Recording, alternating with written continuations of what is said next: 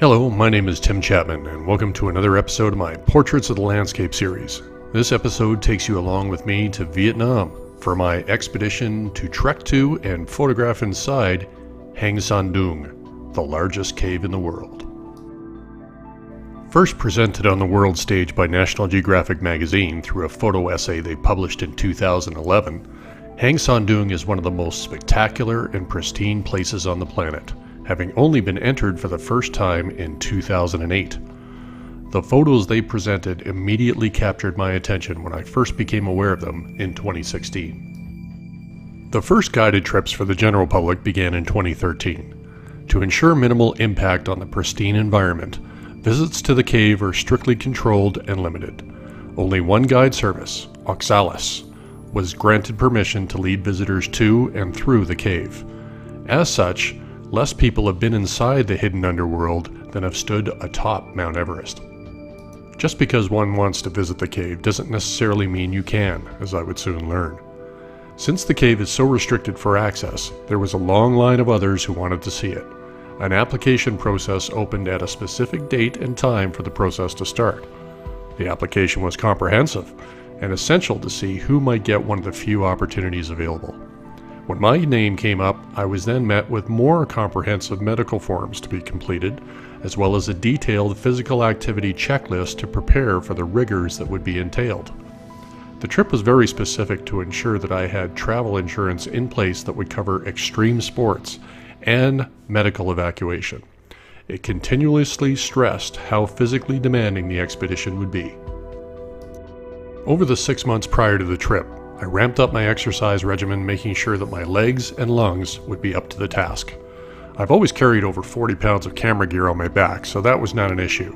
My concern would lay with the humidity, which we have none of in the dry desert climate of Arizona that I call home. Hang Son Doong is located in the Phang Nga Cây Bang National Park, located in the Annamite Mountains in the center of Vietnam. This is jungle territory. As such, I made a trip to a travel clinic to make sure that all my shots were up to date, including cholera, diphtheria, and yellow fever. Hepatitis A and B shots were all current, as was typhoid. It was recommended to also have protection against Japanese encephalitis. Equipment-wise, since shooting in a cave is pitch black, and I'll need to rely on artificial and whatever ambient light might be available, I expect the dynamic range, the difference between the brightest and the darkest areas, to be quite far apart, much more so than what can be recorded on film. As such, I decided to take my digital gear for this trip. This consisted of my Nikon D810 and D3X camera bodies. The cave is massive, and having never been there before and seeing only a handful of images from inside, it was difficult to determine which lenses would be best. So I decided on bringing the Holy Trinity: the 14-24, the 24-70, and the 70-200 f2.8 zoom lenses. To try to balance the extremes in light, I would also bring along my Lee filter system of graduated neutral density filters. I will be underground for 5 days, so it would be essential to bring along a complement of batteries so that I don't lose power. As usual, a supply of memory cards is also essential as backups and in case of failures. My bag would also be filled with silica gel packs so that I could help to absorb the humidity and condensation I might encounter. Shooting in such a dark place will require absolute stability, so I will also have my trusty Gitzo carbon fiber tripod and the Arca Swiss B1 monoball head. For personal gear, my number one essential was footwear. Judging by what the guiding services told me, this expedition would be hard on footwear. We would be traveling often through water, and contrary to one's popular belief, you did not want to have waterproof boots. Instead, you needed boots specific for walking on wet rocks and fording rivers. Ones that self-drain, yet have a tough and sticky sole for grip underwater. The last thing you want is for water to be held inside your boots with you. As such, I decided on bringing some 5'10" canyoneering boots. It's a given that my feet will get wet. Given the amount of trekking I will be doing and the moisture around my feet moving around inside the boots, it's essential that I bring along moleskin in the event a blister appears, and some anti-blister cream to try to avoid getting them in the first place. Quick-drying, abrasion-resistant shirts and pants are also must-have. Something that gives good freedom of movement is essential. I am a sweat factory and generally don't do great in the heat. Anything over 20 Celsius or 70 Fahrenheit gets my internal AC working overtime. So I'll also be bringing along a buff and headbands to keep perspiration at bay. My trusty vented indie hat will help keep the sun off me during the trek to and from the caves. Flights booked, bag packed, and all checks in their requisite boxes. Time to head to the village of Phang Nga via LA, Guangzhou, China, Ho Chi Minh City, and Dong Hoi, Vietnam.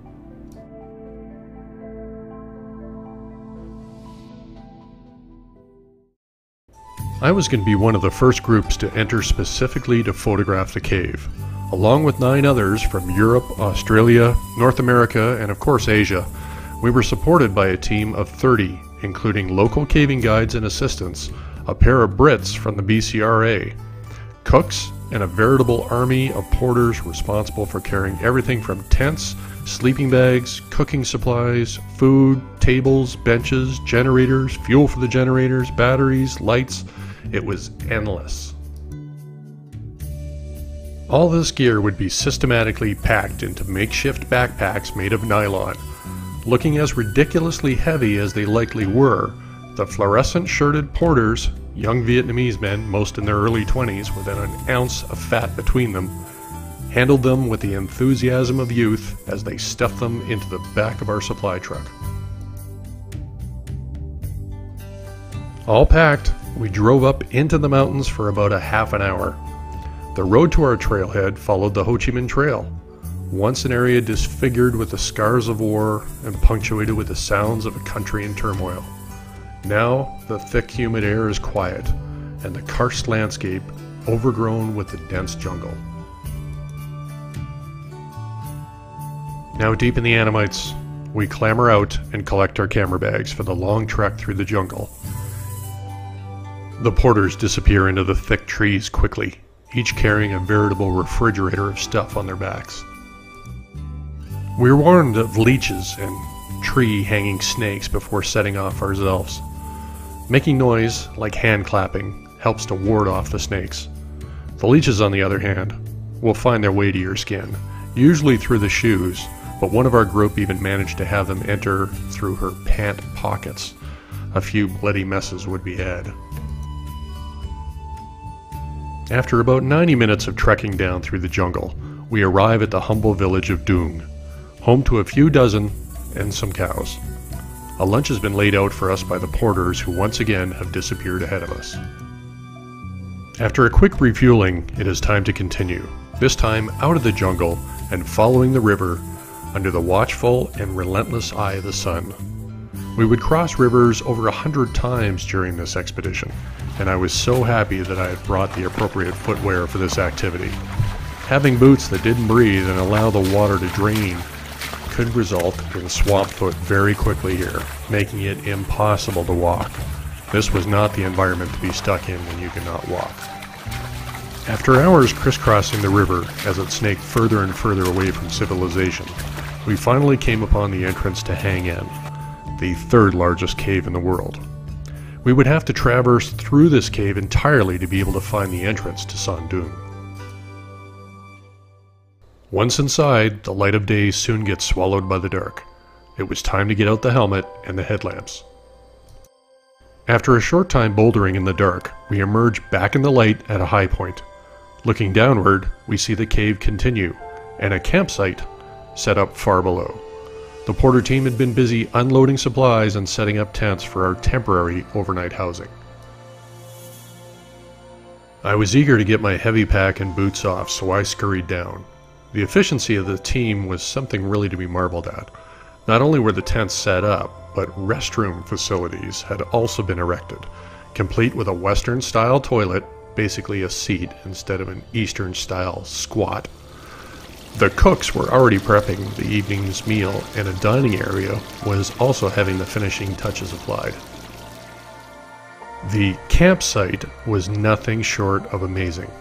Inside the cave, with the roof rising hundreds of feet above, a small arched skylight for bringing in some daylight, and a large sandy area on which the tents were placed, surrounding a calm bend in the cave's river. Spectacular was a better word. Time for a portrait of this campsite. I climbed up a rocky face further inside the cave to elevate my viewpoint. I would learn pretty quickly that the dynamic range, that difference between the lightest and the darkest area, in the cave was going to be extreme. As such, I wanted to try to avoid including any direct light in my compositions. Instead, I wanted to use indirect or reflected light, as this would help to minimize the range of light I had to try to preserve details in. I positioned my composition so that the light coming in from the archway was not included, but what the light was illuminating was included. Note in this image that the brightest light is just on the other side of the wall to the right. I'm more interested in that light illuminating the ceiling as well as the walls of the cave, plus the campsite on the floor of the cave. This type of reflected light is all nicely diffused, so I don't have black shadows to deal with.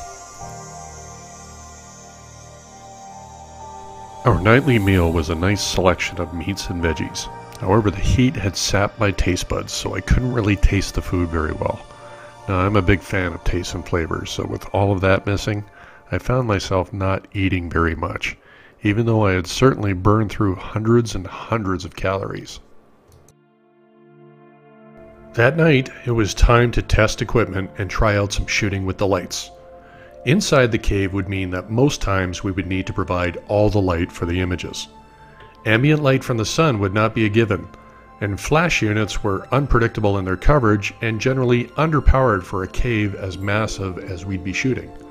Instead, we would be using powerful LED headlamps and portable 32,000 lumen lighting sources. These sources would help us control the volume of light needed to light the scene. The trade-off was that these very powerful light sources ate through their power supply very quickly, so we had to be very judicious in their use, making sure that we only turned them on when we needed them and clicked them off quickly when we didn't. Our porters brought chargers and generators to recharge the batteries, but doing so took time and burned through precious fuel. As such, the process would be to try to find a composition in minimal light. Then we would position one light at a time, then once positioned, have them turn the light off and wait.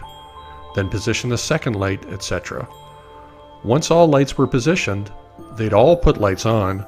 Then we'd make fine-tuning at making adjustments to their respective positioning and light volume, then fine-tune the composition, try to meter the scene to determine exposure, then take bracketed exposures, checking the histogram on the camera to make sure the detail was being preserved where it was needed.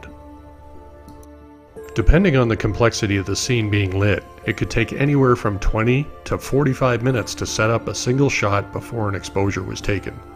A lot of trial and error took place the first night, at the expense of a lot of battery power.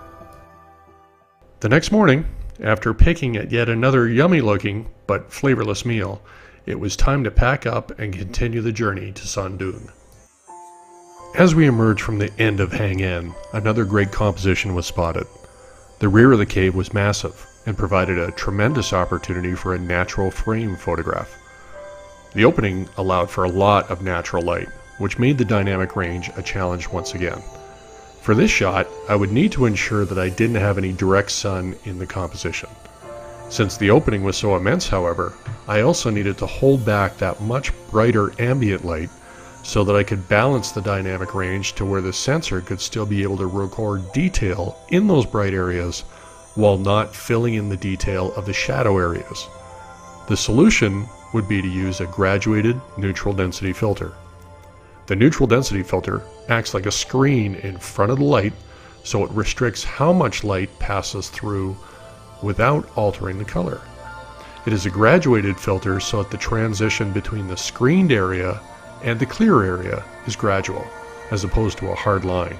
This gives it a more natural effect in the final image. I included two of my fellow cave explorers in the composition to give scale to the scene. I'm not a people photographer in any sense, but including people was essential to these photographs as the sheer size of the cave was mind-blowing. And having nothing in the image that was identifiable or relatable would all but eliminate the visual impact. Back in and out of the river, winding further away from humanity, we eventually reached a point where our guide leaders met a trail, which ventured back into the jungle and up a steep, muddy slope along the side of a mountain. It eventually deposited us at a flat area that had been constructed into an area to grab some food, fuel, and allow us to gear up in climbing harnesses.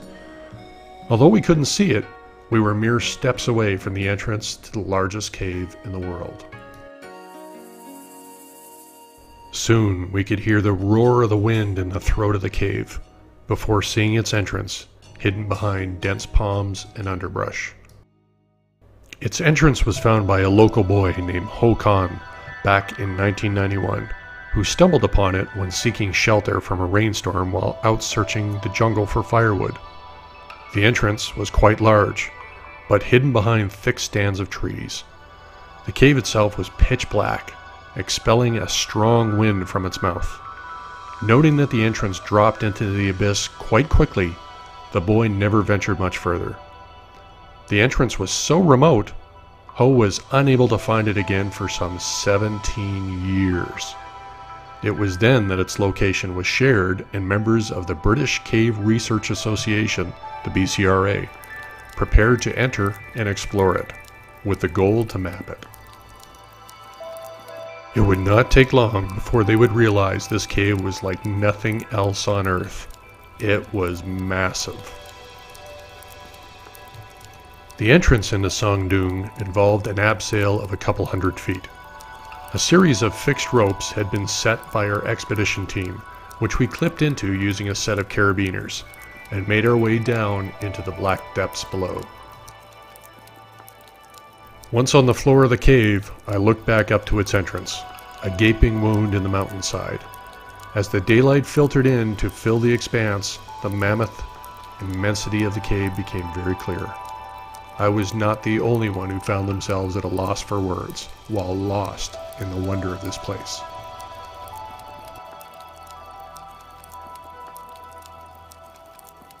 The largest passage inside Doong measures about 5 kilometers, or 3.1 miles in length, with its tallest point being 200 meters, almost 660 feet, and stretching 150 meters, or 490 feet in width, doubling the size of its predecessor, the Deer Cave in Malaysia. The cave extends for approximately 9 kilometers, or 5.6 miles in total length, so it's not the longest, but it is the largest by volume. The cavernous interior held the heat and humidity of the Vietnamese weather. I had always known caves to be somewhat consistent in their internal temperatures, hovering somewhere in the 50s or 60s Fahrenheit. Doong was nothing like that. I had been slowly overheating ever since entering the jungle, and my hopes to get underground to cool off were all but vanquished now. Doong isn't called the Mountain River Cave for nothing. Winding its way through the bottom of this limestone leviathan was a river, whose temperature was fortunately much cooler than the air. As we would make our way through the cave, I would find myself submerging myself entirely at every given opportunity in an effort to lower my body temperature. Submerging would be quite easy as the river was quite deep in places. Chest height on a guy of my size was unexpected. As the river flows quickly in spots, fixed wires had been set to enable you to hold on as you crossed to avoid being swept away. I had to carry my camera pack over my head at a few spots to avoid an unplanned dunking, which would have put a real damper on my quest here. Further into the cave, we were plunged into a world of blackness. Without any light at all, your eyes had nothing to adjust to. The darkness was all-encompassing. It made one realize the essential importance of any source of light. I found myself intentionally dialing down the intensity of my headlamp, subconsciously going into conservation mode, just in case. Existing in a world so foreign as this, where your light only illuminates such a small part of this gargantuan place, made finding and planning compositions extremely difficult. There were no light switches to light up the interior, which I kept wishing would flash on periodically. Instead, I found myself studying the landscape as I would pass by it, noticing something of visual interest and then looking back at it with an increased light volume to give it context for a potential composition. It was extremely difficult and frustrating at the same time. I know I'm in some place that is beyond words, but I can only see so little of it. There would be a few times when our group would get strung out that it would offer opportunities to see more with the headlamps more dispersed. It would be then that I'd want to make a portrait. Taking a single photograph that would tie the group up for about 20 to 45 minutes again, so adjusting lights and positions of the subjects and of course trying to get that exposure and focus. Focus would be another challenge in shooting in this environment. Autofocus was pretty much useless in such a dark place, so I resorted to manual focus. I would look for headlamps of my subjects and use that pinpoint of light in which to manually focus on. This would usually work, but at times it was fruitless. The massive humidity held inside the cave caused all sorts of problems with the gear. Condensation would appear between the elements in the lenses and in the viewfinder and the mirrors of the camera, sometimes on the sensor itself. Shutter releases wouldn't work. Cameras wouldn't turn on or off. I was happy that I had brought two bodies and multiple lenses to ensure that I could usually find some combination that was working correctly. But during my time shooting, I would have a problem with every piece of equipment at some point. Even with all the silica gel packs that I had brought, they were saturated from the airborne moisture. The intermittent equipment failures would wind up costing me a few compositions during the trip until they decided to clear up on their own. I was always thankful when we would get a glimmer of ambient natural light, such as when we encountered a doline. A doline is an area where part of the cave ceiling had collapsed, allowing some natural light to seep into the cave. Doong has two such dolines, the first of which is located about a third of the way through the cave. The hole had allowed sunlight, rainwater, and seedlings to be carried down to the floor of the cave, which over millennia had slowly grown into coverings of greenery. The soft light that had descended through the small hole high above illuminated the cave interior in nicely diffused light. The temperature difference between the river and the warm air caused a mist which enveloped the area, giving it a surreal appearance. The first explorers from the BCRA warned to watch out for dinosaurs in this area, and it was certainly fitting for this Jurassic-type place. I felt like I had entered a time portal. We arrived at our next campsite, one of two that we would have whilst exploring inside Doong. In true Oxalis efficiency, the cooks were busy preparing the night's meal. As much as I wanted to eat, the heat had taken my appetite. The only thing I was able to really enjoy was dragon fruit and nectarines, both of which were quite juicy. One of the other photographers with us couldn't eat at all and was battling demons in his stomach, ejecting anything that he tried to keep down. It was quickly sapping his strength, but he soldiered on. The journey continued the next day. I would continue to dunk in the river and hug boulders whenever possible to keep myself from boiling over inside. The discomfort dissipating only during the time when I was setting up for a shot. Photography is my escape that way. When I am in the zone, I'm completely immersed and nothing else matters. It's probably why I've always found landscape photography a very solitary experience for me. When the group came upon the second doline, it was time to make what would wind up being the most technically difficult photograph I may have ever made. This doline had a hole that was much larger than we found at the first one. As such, over time, a jungle has grown inside the cave, complete with mature trees, dubbed by the first explorers as the Garden of Doong. The ascent up to the doline was quite steep and slippery, with a river crossing at the base. During the rainy season, the river could rise 200 feet in the cave. As I first saw the doline, I was across from it on a ledge. To reach the doline, I'd have to make my way down to the river, cross it, and then start the ascent. Given the vantage point and the soft light filling the doline, it was an ideal place to capture a portrait of the garden.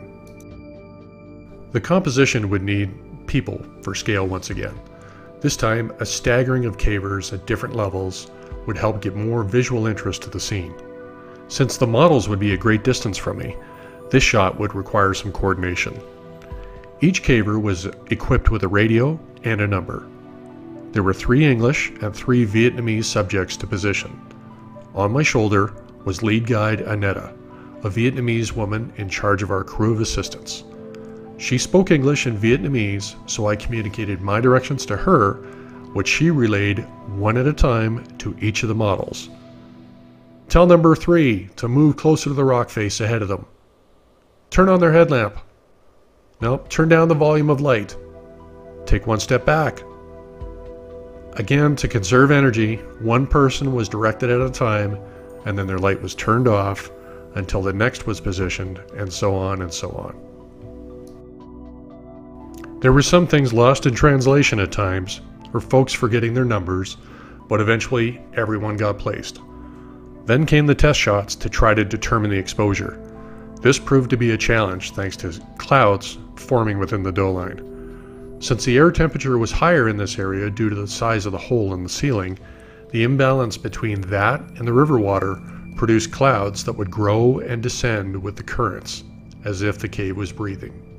I added a gradual neutral density filter and finally found an opportunity to lock focus on a headlamp. To achieve the ISO I wanted, 250, the dynamic range was still too much to record detail everywhere in a single image.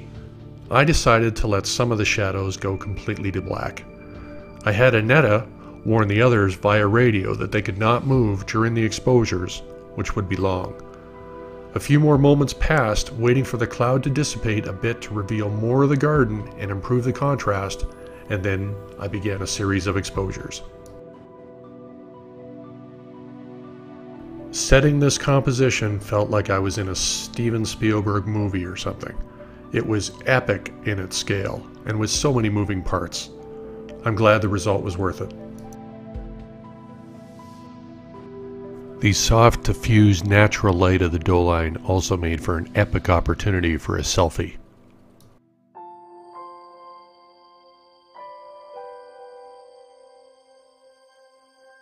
We would find our last camp inside the cave. After reaching the far end of Doong, we arrive at a subterranean lake, dubbed Passchendaele, at the foot of what's called the Great Wall of Vietnam, a massive, wet limestone barrier that the water has formed into somewhat grotesque shapes, somewhat resembling something out of the movie Alien. It is here where disaster strikes. As I was trying to find my composition to photograph the wall, I slipped and fell, destroying one of my cameras and lenses in the process. The light from a single headlamp is flat and lacks any dimension. When it is the sole light source in an abyss of black, it is very difficult to judge depth as there is no secondary light to help provide shadow and dimensionality. My light hit the ground beneath me, which was an extremely hard-packed sand bordering on rock. Since the light provided flat, shadowless light, the ground looked like it was flat, when in fact it was rather steeply sloping to the left. When I walked forward rather hastily with my camera mounted on top my tripod, my left foot judged that the ground was at the same level as my right, when in fact it was about 8 inches lower. This caused me to lose my footing and fall hard to the ground below, along with my camera. The camera hit face first, grinding the lens front straight into the hard-packed sand and leaving a perfect circle indentation, as if indicating ground zero. The lens hit with such force, driving the mount into the camera body, breaking it completely off the camera and destroying the mirror box. I had killed my camera. Well, one of them at least. Wanting to travel light this night, I had left my other camera and lens at the campsite, which one of the British safety advisors, Adam, was kind enough to run back to retrieve for me as I tried to survey the damage I caused. He returned in short order, but the gods had other plans this night. Humidity had crept inside the lens of the second camera, which would render any images it captured unusable. Fortunately, this was the end and not the beginning, and I had already captured some amazing sights in this wondrous place.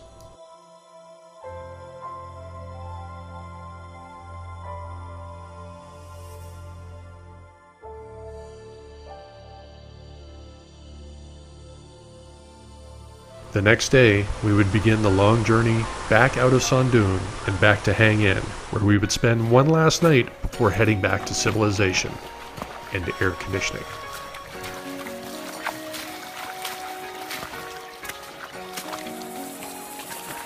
My body temp still boiling the mercury, I would soak my buff in the river every opportunity, then wear it over my head. Resembling a babushka from Ukraine, my colleagues would refer to me as grandma. I took it as a term of endearment.